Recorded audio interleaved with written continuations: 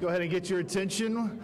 Welcome, Saluki Nation. Those are here, man. Great to see such a really good crowd piling here to Banterra, as you always do throughout the year here in the Charles Helleny Pavilion. Welcome to those as well, Saluki Nation. I know many are watching online as well for what is going to be a really exciting day as we introduce the next chapter for Saluki basketball. I was joking with Tim in the back because when I was interviewing for the position I'm in a year ago, I was always told about how Tim's a big basketball nut. Now, I'm not surprised that today, of all days, we have this because it is Walt Frazier's birthday. So I thought that was pretty good timing to have that to welcome our new head coach. And of course, ironically, as we obviously introduce you to our new head coach, his first win at his previous stop was in this building too. So that was his first ever win at Wright State. But now you're going to be happy for those wins that Coach Nagy will have when we introduce him. Obviously, before we really get going for our ceremony tonight, we have a lot of special people that are here today. Want to recognize a few of them. Our league had an outstanding year this year, and the reason our league continues to trend in the right direction is because of our commissioner. Jeff Jackson is here. Jeff, if you can wave right over there.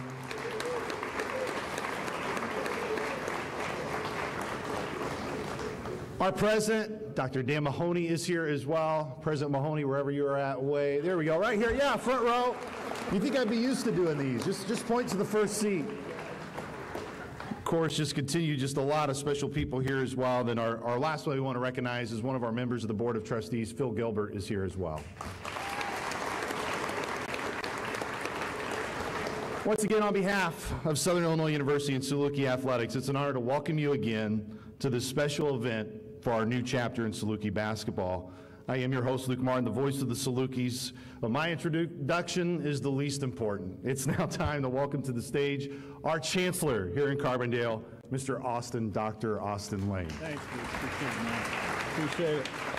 Thank you, Saluki Nation. It's good to be with you.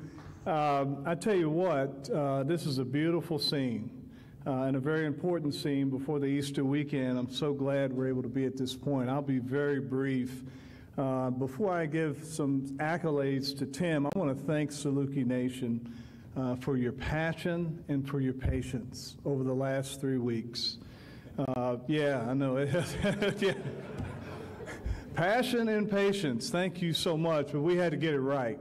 And no pun intended, right? We had to get it right. We're getting Wright State all this accolades here, but we got it right with this guy.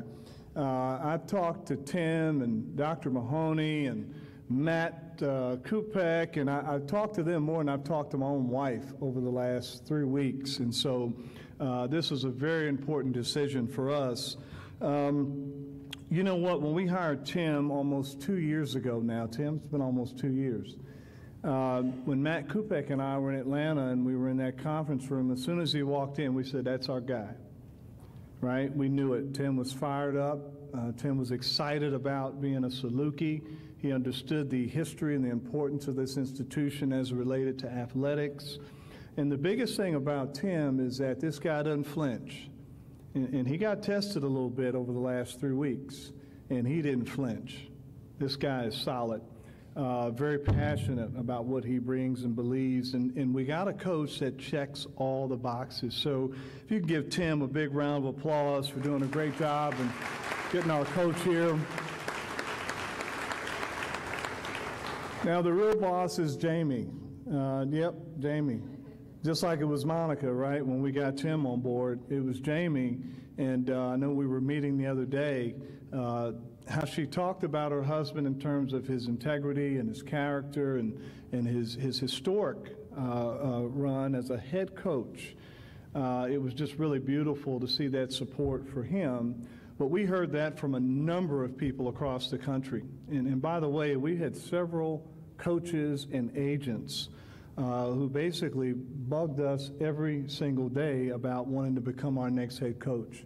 So as you can imagine, to be here in this seat and naming the coach today, you know, he jumped over a lot of people who are very interested, and there's a reason for that. So with that note, Scott, I want to welcome you to Saluki Nation. I know you're going to do a great job. You've got a historic record there. You've done great jobs at all of your stops, and I know you're going to do that here in Saluki Nation and make us all proud. Tim's going to come up and talk a little bit about Scott and some background here, but I'm going to kick it to Tim. But again, we've got a great coach that's here. He's going to do a great job, and go Dogs. Thank you.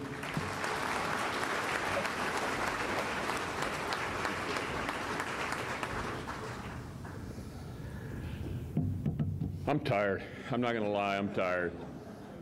My eyes feel glassed over and a little puffy. I'm sure I don't look too great right now, but it's been an intense 3 weeks. But when you're an athletics director, right, these are the moments that you better be ready for, and you better be prepared for, and you better enjoy, because you don't get many opportunities like this. At least you hope you don't get many opportunities like this during your career. And it's been a good process. I was very happy. So first thing I got to do before we get going is I got to thank Chancellor Lane. I got to thank President Mahoney. I got to thank Judge Gilbert. Without their support, none of this is happening. They all were extremely instrumental in this process and making it happen. I also got to thank Matt Kupek. Matt and I became really, really close over these last couple of weeks, and he was my rah-rah coach, kept me going. Matt, I'm indebted. And Todd Reeser, my deputy AD, was kind of my rock through all this, and somebody I could talk to. And of course, Kathy and Katie and the whole staff really kind of put up with a lot of stuff for me over the last couple of weeks. When we started this process, this was something that I'd been preparing for. Obviously, as an athletics director, you do this every fall, right? In September, you start putting together this list. It's kind of like playing whatever that DraftKings or whatever, and you kind of play around with your board, and like, wow, if I was hiring a coach, look at here are the guys I'd go after. And it was kind of like that. And so as we started talking about some things and decision points and where we wanted to go, I really made sure we did a lot of research, defined what it is that we were going to be looking for, so when that moment hit, we were ready. And the one thing that, as I talked with folks, that we said, look, we have got to get back to playing on Sunday in St. Louis. It's been since 2006, yes. And we got to start getting back to the tournament. We have got to be relevant again in the Missouri Valley. I love, as Chancellor Lane mentioned when I took this job, I love the tradition. I love the history about SIU. That's what makes this place special. But I want to like live in some history, not just read about the history, right? So as I laid out the kind of the things that we were talking about, we said, look, I think for us to get back to where we need to be, it's a risk. Whenever you hire a coach, it's a risk. You don't know if it's going to translate it from one university to the next, but I said we've got to get somebody who's been a head coach, who's had won league championships multiple times, has been to the NCAA tournament, has proven that they can win, so that they have a system, they know how to do it. Well, guess what? There's not a lot of those guys out there, right? And the ones that are out there, everybody else wants them too. It's not like a secret, like I just came up with this magic formula. Guess what? Everybody's got that same idea. And it's hard to find somebody that meets that criteria. And oh, by the way, every other school out there that's looking for a coach is talking to those same guys. So what I always tell people in this isn't a hiring process. This is a search. So I'm searching for our coach. I'm searching for that person who has had multiple conference championships, has been to the NCAA multiple times, right, who's been there. And then you have to kind of start looking at, well, who would appreciate a rural environment, right? Some people, they're not going to enjoy Carbondale. So you got to look for that. Who has experience and isn't, that likes living in a rural area? So you got to start, it really narrows down that pool. And as we started talking with coaches, doing things, I mean, it's you're juggling, because the guys, the coaches that I'm talking to, they're still playing. And other people are trying to court them. So it's this dance about who can you get in first, and what's the timing, what's the window, and then you throw in agents, and that's a whole nother story. So a lot of twists and turns. And I think it was last weekend, I'm looking at these two coaches, and I'm calling Scott over here to get some background info on these two guys. And the whole time I'm talking to him, I'm like, wait a minute. I did all this research, had all these coaches. I'm like, why am I not talking to this guy? So it's a long story, but we go back, and I get to talking to Chancellor Lane, to President Mahoney, a couple of the trustees, and so we changed directions a little bit.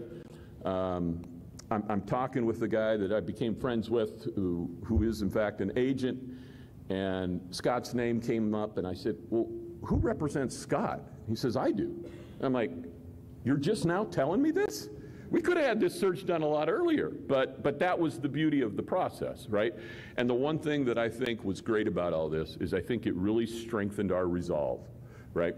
That got us all on the same page that said, look, basketball is extremely important to this university. It's extremely important to the people of Southern Illinois. And we have to get this right, and we got to get somebody in here who knows how to win and can help us get back to where we want to be. And so with that came a very quick courtship. As soon as I could get on the phone with Scott again and said, hey, Scott, you know, I was talking to you about those other guys. I'm not interested in those other guys. I'm interested in you. And man, am I glad it worked out. I've had several sleepless nights this week hoping it would work out. And I am thrilled because, so here's what I'm going to do. I'm going to rattle off a couple of stats. So as we know, or maybe you don't know, Coach Nagy is going to be the 15th men's basketball coach in SIU history. He has 577 career wins, which makes him the 18th winningest coach that's active right now in Division I. Yeah.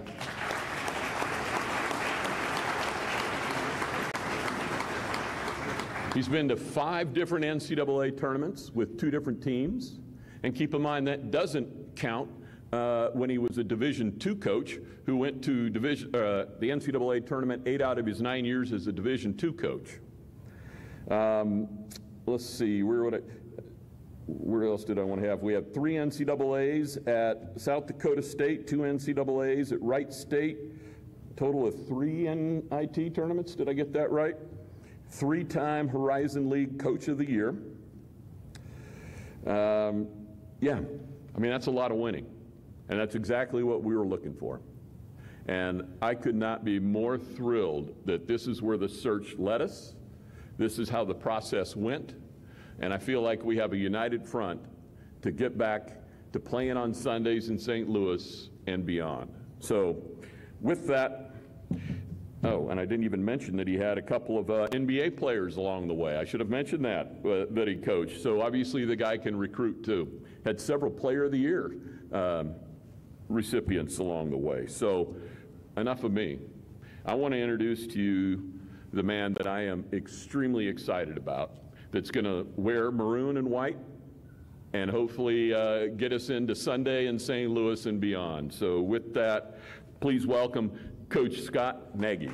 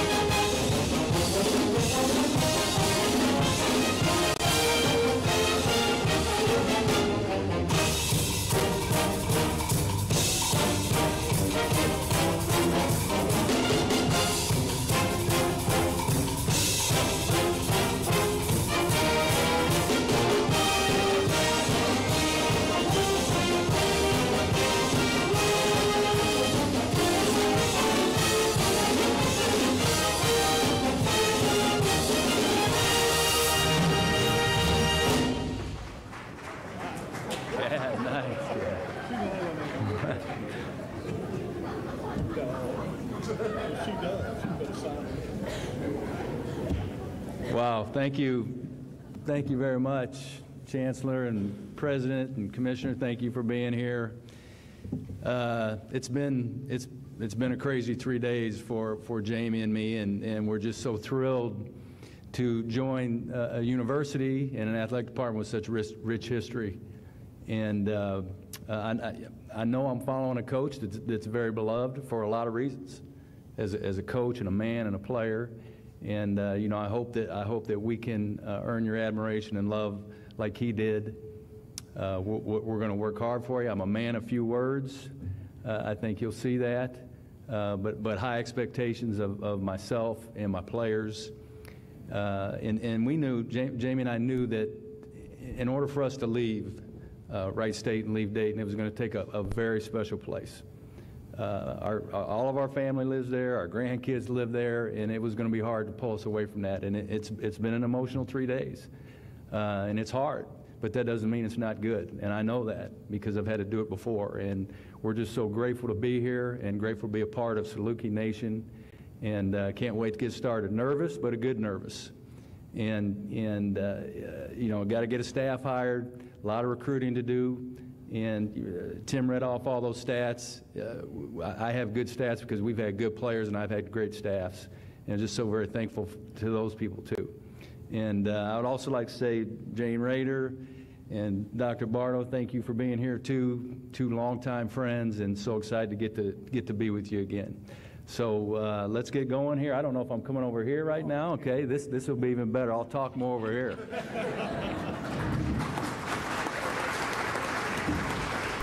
Or hopefully can get him to talk with some good questions. We're just catching up with Coach Nagy earlier today. Coach, I know many of these people will tell you welcome. And as Tim was just telling you about, you know, worked previously at another institution within this league, and anytime you walk through here and you walk through these halls, you can see all the graphics, all the walls. There aren't a lot of places, as you go from your locker room, as you will, to the court for every game, where you can just feel the history of the venue. Of course, 15th head coach. You talked a lot about the history. You know it because you've been coaching for a long time, since 1995. Whether you look at all the great names, Coach Heron, Coach Hartman, Bruce Weber, Matt Painter. What's it mean to be in that line and be in that company of just such great history of coaches who have been able to sit in your spot? Well, it's an honor. One, you know, Jamie and I are both from Illinois. I grew up in Champaign, and I played in the holiday tournament here in high school. And yeah, I'm pretty sure our senior year we played Carbondale High School in a championship game, and they beat us. They had an excellent team. My wife is from Decatur and went to the University of Illinois, and I got my master's at the University of Illinois. That's where we met. But my dad was Lou Henson's assistant at Illinois for 18 or 19 years, and obviously my family has a rich history in Illinois basketball. I know a lot of people in Illinois. Had so many people reach out to me from camps and all the coaches, and they're very excited. But all the coaches that many of them that you mentioned, I knew about, or my dad knew, or I know. And you know, to get to follow them and get to be mentioned, obviously, in the same breath with those guys is very honoring to me. And so, thank you. You talked about your background, and Tim mentioned the numbers, but you were a Division II player. You coached at Division II. You took South Dakota State from Division II to Division I. Through all those processes, it's always a cliche of the chip on your shoulder. When you come from that level, you work your way up to Division I. But from all of those days, what do you still hold on to the most from those Division II days that you've been able to build programs, which has been consistent under your time as a coach? It's a little bit of a strange answer, but when we made the transition from Division II to Division I, we knew it would be difficult, but I didn't understand how difficult. We had won over 80% of our games my first 9 years at South Dakota State. And then we made the transition. We had no league. We weren't eligible to play in the NCAA tournament for 5 years. It was a mess. And we had years where we won 6 games and 8 games, and we just slowly had to build. But I would not trade anything for those years, because that's when I really had to learn how to coach. I had the first 9 years, I just had better players than everybody. And So, we just ran them to death. There were less timeouts in Division II. There's a timeout at the 10-minute mark, and that was it. And so we were deeper, and we ran them. And so I had to learn how to coach for the first time. And so as I look back on that, as difficult as it was, and it was very difficult for me, I questioned whether I wanted to be in coaching because winning's so important to me. But that's really what helped me as we made that transition into Division I and just slowly started to build 6, 8, 13, 19, 25, learning how to coach the right way and making sure. Now, don't get me wrong, players are the most important thing. They just are. But coaching is important.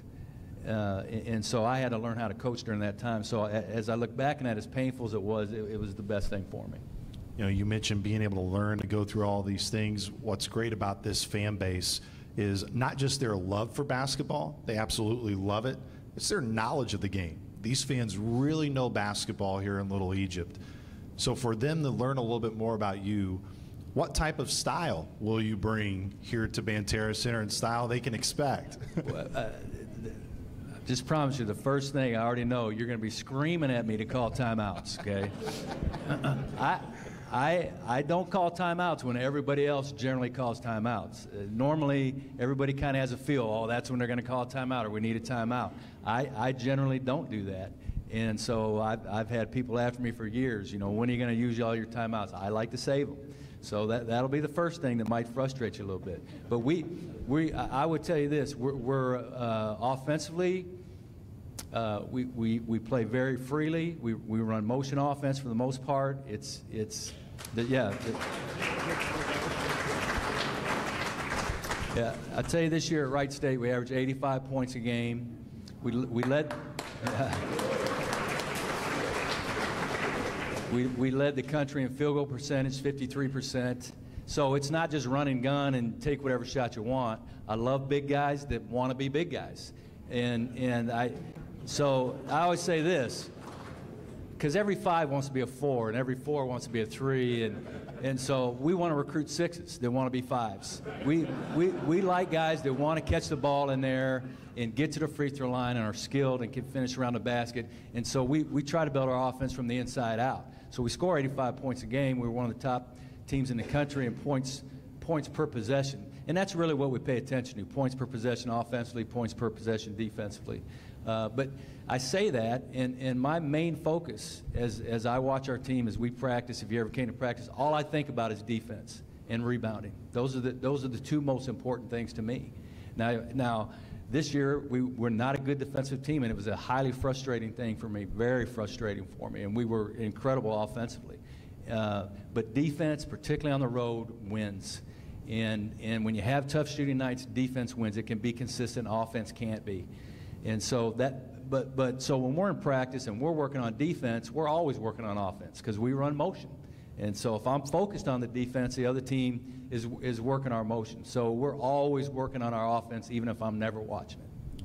Coach, I think it's one of those things where everybody that's in your seat may mention it, but one of the commonality things of anyone who's reached out to me over the last 24 hours since we've announced you from a lot of coaching friends is Coach Nagy is one of the best dudes there is because he truly has faith and family part of his program. For those that maybe haven't followed your background a ton, why is faith and family really intertwined within your program as much as it is every day you've been a part of it? Well, I mean, I'll give you an example. When we were going through the losing process at South Dakota State, because I want to be identified as a winner. That's like important to me. But is that the most important thing to me? And I remember, I mean, this is kind of a strange story, but I remember sitting in church one morning. Remember where I was sitting, and I heard God say, "Do you want to win or do you want to know me?" And it blew me away because I thought for the first time, you're right. All I care about is winning over everything else. And so, I had to change some of my priorities. I'm so thankful to my wife. She's incredible. She's incredible, and she is definitely the best part of me. Like I say, these past 3 days have been incredibly emotional, but I think this is going to be good for her because she's not going to necessarily be there all the time for our kids and the grandkids, and so it'll stretch them too. you know, when we moved to Dayton, there were 7 of us, Jamie and me and our 5 kids. There's now 13 of us, and you know, so Dayton has been so good to us, and we love our kids. We're still going to get to see them. It's not like we're leaving the earth. We're just moving away, and but they're, you know, as hard as it is for them, they're happy for us too, and I'm just so very thankful for my family. My dad was just such a big influence in my life. He passed away a couple years ago, but he was probably the most influential man in terms of basketball and just, you know, the toughness that it takes to really get through life. You know, my dad was just such a big influence on me, and so, you know, it will stay that way. I mean, I have to keep it in order. If I get it out of order, then I start worrying about me. And when I start worrying about me, I'm not a very good coach. When I'm concerned about our players and they're my focus, I'm a pretty good coach. When I get worried about Scott Nagy, I'm not a very good coach. One of the areas that is always a great game that you do, and it's a cause because I know it's close to your family, but each year as you coach, there's always one game a year where you do a Samaritan game where you coach without shoes. Now, a lot of that has to do with your adopted daughter that you have, Naika, part of your family.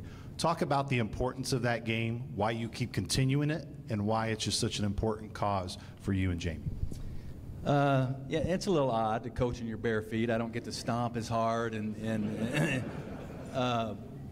but when we adopted Naika from Haiti, she's 21 now. She was 2.5 when she came to us. I wanted to figure out ways we could help Haiti, because the country is a mess, and we see today it's still an incredible mess. It's even worse now. But I wanted to figure out ways we could help, and so I ran into a guy, Ron Hunter, who was at IUPUI at the time, and Ron is at Tulane now. And anyway, he introduced me to a man, Manny Ahomey, who runs Samaritan's Feet. And what they do is they go all over the country, all over the world, and do shoe distributions. And in a shoe distribution, you sit down in front of somebody else, you wash their feet, you give them a brand new pair of socks and a brand new pair of shoes. And so what we started doing is coaching barefoot to raise money for Samaritan's Feet and shoes and whatever else we could do. And we wanted to make sure that stuff went to Haiti. And I've been doing it for, I don't know, a long time now, 15 years or so. We've taken 2 teams overseas. We took a team from South Dakota State to Haiti and spent 8 days there, going around, no basketball, just serving the kids, serving kids in school. And you know, to sit down in front of somebody and wash their feet is a very humbling thing. But I'll tell you also, to have somebody for you to sit and sit still and have somebody wash your feet and serve you is very humbling too. But just such, I can tell you, those 2 trips we took, one with South Dakota State and one with Wright State, we went to Dominican Republic, are probably the best things I've ever done with a basketball team.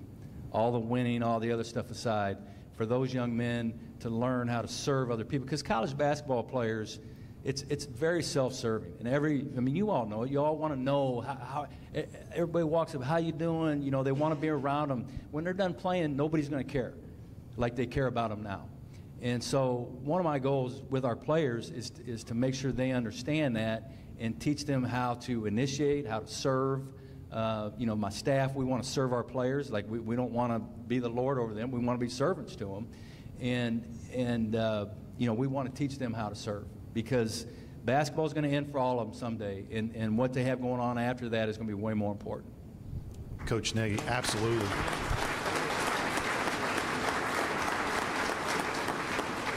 The job you have now has changed a bit since when you first got into it. Of course, the ever-changing landscape that I talk about with Tim and Chancellor Lane all the time, feels like it changes by the day and sometimes even by the hour. Of course, with the transfer portal, NIL, all of those factors, which we'll have more information coming out, I know, over the next couple of weeks. But for you, as you navigate these waters, what's most important for you in this seat to navigate all those different challenges that come your way that, of course, have changed throughout your coaching tenure? Well, I'll tell you this. If you're interested in NIL, come talk to us, because it's changed a lot. And you know, I could say I don't really like it. I don't think it's necessarily good for the players. So many of them aren't establishing roots, places. Yeah, you know, I loved it when we had senior days where the fans and the players had a connection and there were roots. And, we built into the players and they built into us, and it has become much more difficult to do that. It's less relational now. It's much more transactional. Now, I can fight that and be an old curmudgeon and say I don't like it, but if I do that, we're going to get whipped because it's going to be hard to get players. The NIL is very important. It just is. And there are very average players that are getting in a portal that you can't believe the amount of money they're getting. And all the players know it, and it has become the thing to do. You just watched Marcus Damask last night, you would like to see him finish here, but you also can understand, that amount of money, why a young man would go. And so, it's hard to fault them for that. It's a very difficult thing. I still want it to be relational. I want guys to be loyal, but then a player could say, well, Coach, you said to be loyal, and here you are changing schools. And so they know that too. And so, it's a difficult subject, but, the way we still want to build this and the way NIL was really meant to be was that it was meant to help you keep the players that you have there and not go out and try to recruit players by paying them a bunch of money. And so that's the way we'll want to build it, is to recruit good high school players, develop them in our system, and do the very best we can to keep them. If we'll be able to, I don't know. And if they're so good that schools like Illinois want them, then we're doing a pretty good job too. And so that'll help us recruit the next young man. And so it has changed in the past 2 or 3 years, and you have to adapt or you're just going to get run over. My last question to you is, your next week's pretty dry, right? Not a lot going on? Yeah. And with Easter being this weekend, it's hard to get much done between now and Monday, but we'll meet with the team here as quickly as we can, figure out, who, several of them are in the portal, figure out who wants to come back, who's going. I think with not having a coach, it's just even more so that it's kind of the thing to do for everybody, get in the portal, see what kind of interest there is. But there still may be some of those guys that want to come back here. And so we've got to convince them of that. We've got to give them some time to figure that out, because their world's been turned upside down too by losing their coach and somebody they trust in. And so we have to earn that trust, and it's hard to do in a short period of time. And so we'll work our best to do that. I have to put a staff together, working very hard at that. That's probably going to be the most important thing. I need to get them on board as quickly as possible so we get going, and I'm not spending all my time hiring instead of recruiting. Well, after today, we'll let you get to work. Maybe in a couple hours, we'll let them get to work. Coach Nagy, congratulations. Welcome to Carbondale. Thank you. Let's give a round of applause our new head coach, Coach Nagy. Saluki fans who are watching, we appreciate you watching wherever you are. For our fans here in attendance, be sure to stay attention to all of our social channels, SIUSalukis.com, for more information in the coming days on how you can support Coach Nagy in Saluki basketball. For Coach, Tim, and Chancellor Lane, thank you all for coming, Saluki Nation, and go Dogs!